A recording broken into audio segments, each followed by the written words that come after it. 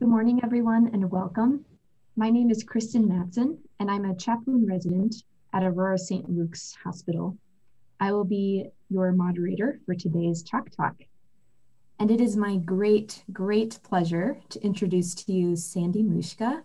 Sandy is an advanced practice nurse. She's been practicing for 42 years. And I recently learned one of her claims to fame is that she was part of the original palliative care program at MCW. So it's a treat to have her here with us today. She will be delivering a talk that I'm very much looking forward to, and I'm certain we can all benefit from. And that presentation is entitled A Transformational Year of Delight and Discovery, with some alternative titles that I'm sure she will share. Today's two-part format will begin with Sandy's presentation and PowerPoint, during which we ask that you remain muted. The second part will be an open discussion. You can feel free to ask questions with your audio on, or you can put questions and comments into the chat function. As always, thank you for taking time out of your week to come learn with us. And with that, I pass it off to you, Sandy. Thanks, Kristen. Good morning, everybody. It's so wonderful to be here. I'm a little nervous, but I think we'll get through this. This is going to be a unique Chalk Talk. This is not scientifically based or evidence-based. This is my story of my self-care journey through this year, and I'll tell you more about that as we go. I did title it A Transformational Year of Delight and Discovery, and there were alternative titles that I came up with too. There's actually more than these two, but What Doesn't Kill You Makes You Stronger, and I'm Still Standing, which has been, actually cannot get that song out of my head for the last couple months. So, and there's more to come about that. So I hope you enjoy it. My plan is to tell you my story and then hopefully have some time at the end. I'd like to hear from everybody else so that we can hear what you've learned about self-care and how you've taken care of yourself over this year too. So my story starts in January of 2020.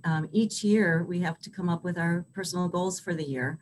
And I did choose my personal goal of looking for strategies to promote wellness and prevent clinician burnout this year. Part of my tasks for that were to present my story at the end of the year to my team, to talk about what I learned, what worked, what didn't work, and did I survive or didn't I? And so that's why I'm presenting the story today. I've been a nurse for, like Kristen said, over 42 years. Getting close to retirement, always been, almost all of those years have been in oncology or palliative care. And so there's definitely been some times when I've been through some burnout. This year with everything else that's going on has been extremely challenging. So as I said before, I'm hoping that when I'm done, you'll feel comfortable to share some of your insights with all of us so we can keep learning from everybody too. Okay, here we go. Hope you enjoy the story. So this is a mystery story, and the mystery question is, was this the best year to pick this goal? You know, who knew what we were looking forward to in January when we all picked this goal? I thought I was looking forward to a really great, exciting year, and obviously things changed. So the story, at the end of the story, I will tell you if this is a yes or no answer. So along comes January, February. I did start right away on my tasks. I took to heart my challenge to take care of myself. A long time ago, I found the book called Simple Abundance, which was all about gratitude. And I started a gratitude journal back probably in around 1997, probably when I first got into palliative care. I didn't keep it up over the years, but I figured with this goal for this year that I would start doing that again. And basically what I do is, not every night, but at least a few times a week before I go to sleep at night, I have the journal at my bedside and I'll write down 3 things I was grateful for during the day. And usually when I do that, I actually am able to fall asleep a little easier and try to get rid of some of the day stuff. So I do notice a difference when I don't do it at night. I also wanted to include trying to connect better with my friends and family, because with all the talking we do all day long with our patients and families, when I get home at night, it's really hard for me to make a phone call, even sometimes to my mom or to anybody. So I thought what I would do is each month send cards to my friends, just find something really silly and goofy so that they appreciate the fact that someone is thinking about them. I did that for most of the year. Actually, the last couple of months, I'll admit, I haven't been as faithful to that. But I always get a text or something back from them saying, oh, it's so great to go to the mailbox today and get that. So I do feel like we have stayed more connected. February started out kind of rough for me. I fell on February 1st and fractured my elbow, and thought it might be in a cast or something for a while, which I never ended up doing, but that was on a Sunday. Come to work on Monday with my splint on and sign up for a dictating class during that week so that I could dictate because I couldn't type with one hand. By Wednesday of that week, I had the flu and laryngitis. I couldn't even talk or do the dictation. So it was quite a week. And that whole month, pretty much just about everyone on our team was sick. Was it COVID or just the flu? We never, I don't think ever really decided. We all think it was COVID, but no one was for sure. But we made it through that month, hacking and coughing and all of that. And my month ended up on a very, very sunny note with spending time. These are my MCW palliative friends. Ruth, if you're on the call, I love you. We had actually rented a condo in Fort Myers Beach for 4 or 5 days and had just an awesome time connecting with friends. That's been exactly probably the #1 thing that's gotten me through this year. My work friends, my outwork friends, just can't say enough about it. This was our first night there with the gin and tonics and having a blast. So had a great, this is probably the last picture I have of our team in our team room before we had the shutdown. And we miss our team room. We're getting used to Zoom and stuff, but our team room was really our meeting place every day for meetings in the morning, for lunch. So I miss that, but this is only part of our team. It's not everybody, but you can see Patrice was on the phone there. Of course, then comes March and everything, the world really just changed at that time. We had to get used to so many different things, especially in the palliative care world. How can you do palliative care from home or on a phone or on a video? Is it gonna work? Are you gonna like it? I personally hated it. I hate the masks. I hate having to carry around the hall pass every day just to get anywhere around the hospital. Some of those things haven't changed, but we've learned that we are adaptable. We can do things from palliative care at home or by virtual. The worst part for me as being a nurse is not being able to always hold as many hands or give as many hugs. I'll admit that I've broken some of the rules with permission from the patients and families to do that, but that's not how I grew up as a nurse or as a person. And I really like that. I miss that touching that we used to get to do all the time. So we were making it through March, okay, and then learning again how to stay connected to your team and trying to have your team meetings every day. Learning Zoom, as my team will confirm, I am totally not a tech person. It took me forever. I forgot about this. This was one story when we we all thought we were blocked out, had the video off, and we weren't, and so we were a little inappropriate at times, but we learned.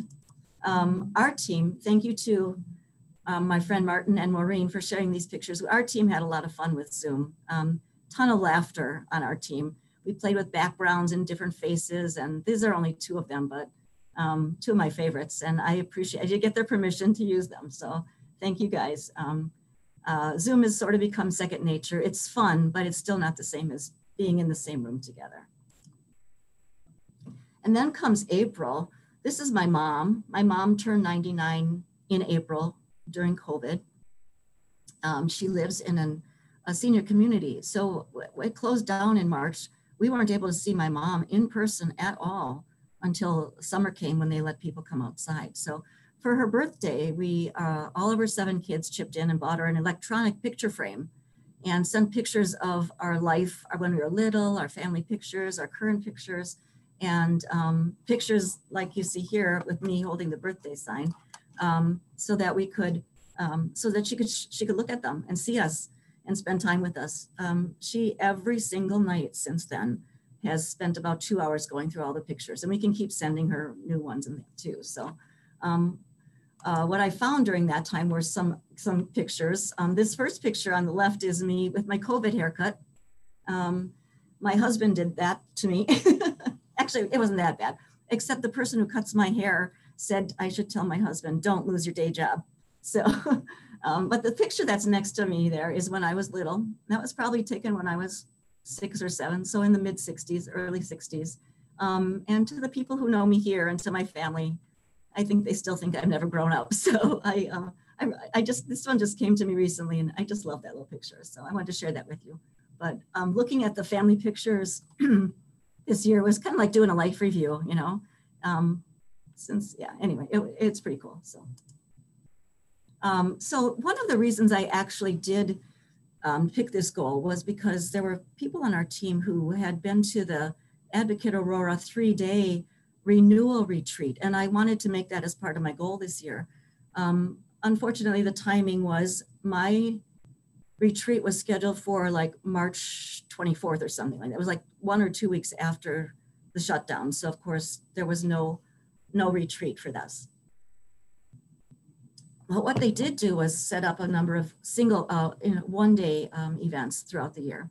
So in August, I participated in a 1 day of renewal. The picture that's on the left there just shows the kit that we all got. It had some different things in it, like a little journal and a candle, some different like drinking vessels, crayons, pipe cleaners, things we could fidget with during the day. We had different exercises during the day. There was a lot of time for introspection. The one exercise, there were actually 2 exercises that were really cool. One was, the first one they had us do was immediately sit down and write a letter from prior to March 16th or whenever the close down was. What do we wish we would have known then that we know now? And so a lot of it was about, you know, what changes were going to be in the world and the COVID, and there was no way we could know any of that. But at the end of the day, we had to write a letter to ourselves about what we hope the world or what things will be like in March of 2021. And then we had to mail these to the facilitators of the class. And they're going to mail them back to us in March so we can actually see if what we were hoping for comes true or not. The second thing was our lunch was independent, obviously. And I found this garden outside of our parking structure. Actually, I drive by it every day, but I've never spent any time there. It was a beautiful August day. So I spent my 50 minutes at lunch walking through the garden, and I took probably 25 pictures. The flowers are gorgeous. And of course, as one of my goals at the end of the day, I said, I'm going to be taking a walk through this garden a lot. How many times do you think I've done it? None. But I have spent time in a different garden. This is my garden at home. And it's a perennial garden that I've worked really hard on over the last 35 years or so, trying to build. And it pretty much, it's perennial. So almost all of it comes back on its own, and spend time out there every night. Well, most nights until the middle of August when it gets kind of tired, but weeding and just enjoying the colors. On the weekends, of course, sitting there with a beer or gin and tonic or something, just enjoying the peace. The tree that's there is so huge right now. It was a baby tree when we planted it. So just to watch the growth and the beauty, it's one of my favorite places to be. And then the other thing that happened in August is this. When COVID first came out, there were a number of healthcare discounts you could get or things you could apply for. So the American Nurses Association you could apply for a night at the Great Wolf Lodge. So I put in an application, and in July found out that I got one. So my sister and I spent a weekend at the Great Wolf Lodge, very socially distanced. You know, they did a really lovely job at the resort, making sure people stayed safe. And we basically sat under these chairs here and just enjoyed watching people. So that was really one of my highlights of the summer. So then the last thing about the summer was this. My mom actually were able to come out. My great niece was having a baby. And so my niece, Anne, had a baby shower for her. Again, very, very well socially distanced, large tent outside. My mom was able to come. And this is my 5-generation picture of my mom. This is my mom, my niece. This is my oldest sister, Kay. This is her daughter and her granddaughter, my great niece, Emily. And this is their my new great nephew, Julian. And they're all doing well. This is my pride and joy. Joy is my favorite word in the whole world. And I tried to keep my joy board up. I didn't have it up all year. So once I was working on this presentation, I put it up again. I love to have a bulletin board at work that does not have work things on it. It has a lot of fun things. And not to belabor this, but my favorite new thing, thank you, Maureen, is my picture of Han Solo this year. That got added to my joy board. So really happy to have that. Let me just quickly finish up here. These are some of the strategies that worked for me over the year. They're not all the strategies, but they're the ones that were the best. Obviously, you can see, I hope that I have a good sense of humor. I love to be around people and enjoy my friends and my family, my team, my family, sending cards to friends. That really was, it was good for me. It was good for my friends. People that know me also know I love to knit and do anything with yarn. I was able to redo my joy board. The one other thing, the other thing was to meet monthly with my manager, Shamaha. That was actually part of my goal. She actually kept me motivated through the year and every month would ask, how am I doing on my goal? What am I doing to take care of myself? So she really did help me stay motivated. The one strategy that I didn't put on there was chocolate. And we have a lot of chocolate around here. So these are some of the resources, obviously not all of them. If you just Google gratitude or happiness or whatever, you can get pages and pages and pages. So anyway, these were the few things that worked for me. The gratitude journal, my simple abundance book that I mentioned before. 3 Good Things it's basically like the gratitude journal. At the end of the day, you sit down and very simply write the 3 good things that happened to you during the day. So was this the best year to focus on this goal? I think it was. I think it really kept me on my toes. I got support from my manager. I got support from my friends. And I do believe if I wouldn't have really been focusing on that, I'm not sure I would be in such a good state as I feel like I am right now. So I've seen better days, but I've also seen worse. I don't have everything I want, but I do have all I need.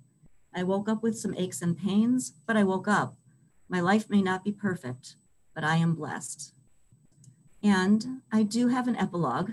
This is the creative part, trying to bring out some of my creativity. I actually, a couple of days ago, just popped into my head that maybe I should have a song. I'm not gonna sing. I tried it in person, private, but that's not gonna work. So I'm gonna recite my poem. It's very quick. And it kind of has this blues beat to it, if you can picture that. And it's called Gotta Get Rid of These COVID Blues. All right, here comes the embarrassing part, everybody. Get ready. It's the year 2020. The winter has gone. COVID has come. The blues have begun. The spring is so long. Alone in our homes. Can't get no hugs, can't hold no hands, can't see my friends. I gotta get rid. I gotta get rid. I gotta get rid of these COVID blues. Summer is short. Stuck in a rut. It's freaking hot, can't get nowhere, it's gone to my butt. Fall of the year, the world is a mess. Gonna write me a song of happier times, they'll get here, I guess. I'm gonna survive, I'm gonna survive. I know I'll survive these COVID blues. Thanks, everybody.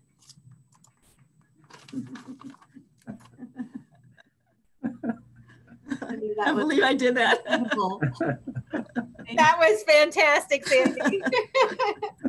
Oh my God. So, thanks everybody. Oh my God. Thank you, Sandy. And this is the portion of our time together where you can all start to chime in. So the question to maybe start us out is, what point or points of Sandy's story that she told this year were you able to connect with? This is Lisa Bullis talking. I connected Sandy with when you talked about doing the one-day retreat. I did that as well, the virtual retreat, and I thought they did a wonderful job with it. I was feeling in a rut during that time, and I feel like it was just like the kickstart that I needed to really refocus on self-care during this very challenging time that we all are living through. So thank you for sharing your experience with that. You're welcome. And I highly recommend that to people. It really is, it really good is good. I was hoping for the 3 days, but the one day really did a good job. Thanks, Lisa. This is Christian Sinclair, University of Kansas. I appreciate you sharing that you tried to do things and you didn't always stick to it. I think that's very relatable.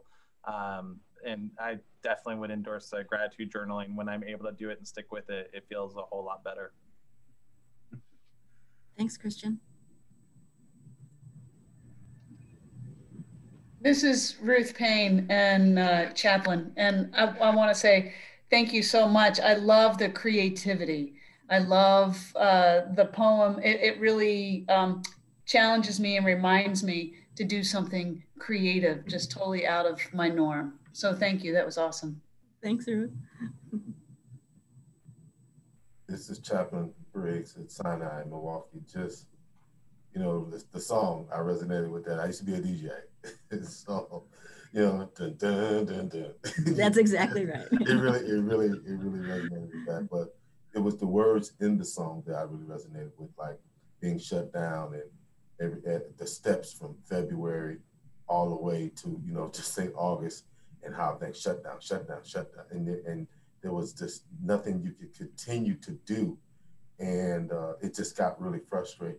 So we started walking, you know, that's all we could do. We go to Estabrook Park and we walk. So I resonated with that. I'm not a journaler, but I'm trying to figure it out. So thank you though.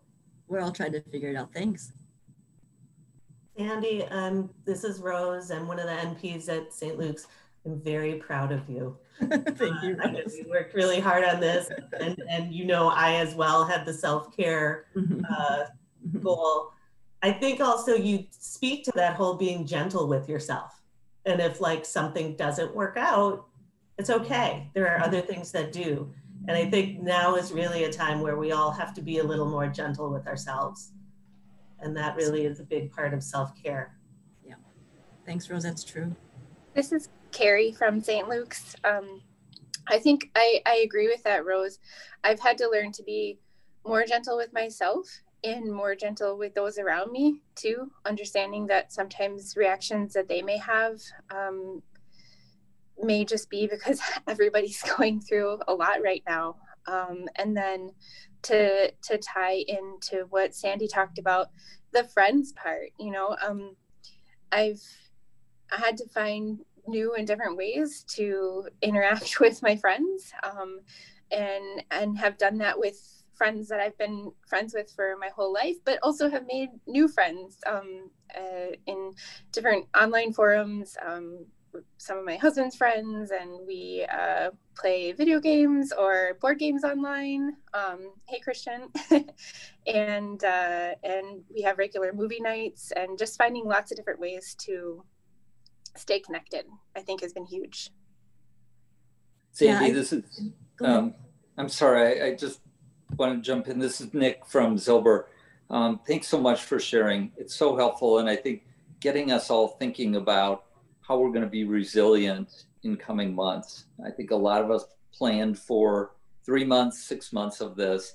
Now going forward, self-care is going to be so important. And I know for at home, Kathy and I talk a lot about it, and exercise is part of it. And then trying to be creative about new ways to interact with our friends is really a challenge, but one worth pursuing. But thank you so much for sharing. Thanks, Nick. Yeah, I was going to say, I was going to also say what I learned about myself was that I am resilient, but I also realized that you don't have to be that way every day. Some days you just can't be. So trying to stay creative and connected are good things. This is Andrew, chaplain with Aurora there. Sandy, I really appreciate your openness and transparency. But also, do you have that rap song copyrighted? No. I gotta find out what your stage name is, you know. Oh, I don't even want to go there. Sandy, this is Corinne. Yeah. And I was gonna say, we all know you're a rock star. Yes, you've been doing this a long time. You're always, or usually a strong practitioner, a strong person. And to show your vulnerability, I think that's the part that hit me, is that we're all human. We're all doing our best. We're not alone with this, these ups and downs. And thank you for sharing. Thank you for being vulnerable and sharing your strategies. Thanks, Corinne. Sandy, this is Peg. I would like the picture of the Brady Bunch really hit me because it just feels like we're in little boxes, and it's going to take a lot of work to maintain relationships. And it feels like sometimes that you know, we've compartmentalized our emotions and our connections because we become so task oriented during this time that we forget. I can recommend that one of the things that our team uses is the what we're now calling auditorium mode of Teams. It shows when you click on that view, everybody appears like they're sitting in an auditorium, and it's a riot because of what you can do as you lean forward or, you know, hit somebody or whatever. So, but it's just a good reminder of how much work it takes to maintain relationships with the people you work with. Thank you. Thanks, Peg. I want to highlight a couple things in the chat. Rachel said that the portion that resonated with her the most was dealing with this frustration with COVID challenges and still being able to find some joy. Hearing a lot of people talk about this tension that we're navigating that you highlighted throughout your talk. Jerry, did you want to? Yes, I really don't have anything to add. I would just, you know, piggyback on what everybody else said. And first of all, to echo others, Sandy, thank you. That was tremendous, very timely and much needed. It looks like for all of us. And I think we all found places we could connect. And as much as anything, it was a reminder. The other thing I would say is, wow, this, as Marty said at the very beginning, this is my first time on here. And then the apprehension is, and I do appreciate the vulnerability, but it's kind of intimidating. I hope this is not a mandatory thing, because I appreciate your courage. Thank you. Well, thank you again, Sandy, for this wonderful talk. I know it's inspired all of us, and we're probably going to go and figure out our own strategies for these next few months. I hope so. Did you have any concluding announcements or things you think people need to know? Thank you, everybody, for attending, and have a wonderful weekend. We've got no chalk next week, but in 2 weeks, we'll be meeting for our next one. We'll see you then. Happy Halloween, everybody. Thanks. Happy Halloween.